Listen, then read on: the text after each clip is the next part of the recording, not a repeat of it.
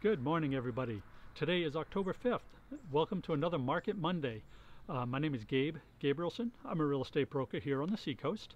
What we're going to do today, as we always do, is go through what's gone on in the marketplace in the last 7 days for Strafford and Rockingham counties. And what I'm going to do is give you the kind of prevailing interest rates. This is from bankrate.com. I would encourage you guys, this is just a general idea of where they are. If you are looking to refinance or purchase a home, I can point you in the right direction for good mortgage brokers, and obviously I can help you on the purchase side if you're looking to for an agent as well. So let's get right into the numbers. Active homes on the market, 510. We have 108 new listings, 47 price changes, 17 homes are back on the market.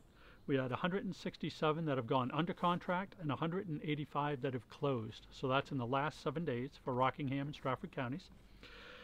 We're going to talk about purchase loans right now for conventional conforming rates. And a 30-year fixed is 3.05%, 20-year 3%, 15-year is a 2.56%.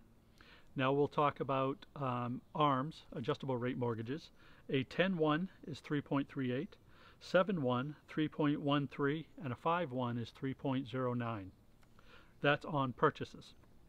On refinances, 30-year fixed is 3.04, 20-year 3.13, 15-year 2.6, a 10-1 ARM is 3.4%, 7-1 ARM 3.17%, and a 5-1 ARM is 3.19%.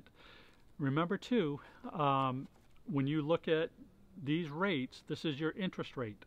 The difference between the interest rate and the APR, you're paying, your mortgage payment is based on the APR. The closer those two numbers are, that usually means the less you're paying in cost of doing business. So I hope this is helpful. If you have any questions at the end of this, I'm going to put information on how to get a hold of me. If you want to follow me on Facebook, I have several Facebook pages that you can follow me as well. Those will be at the very end. So until next week, I hope everybody stays safe. Enjoy the fall weather while it lasts, and we'll talk soon. Take care.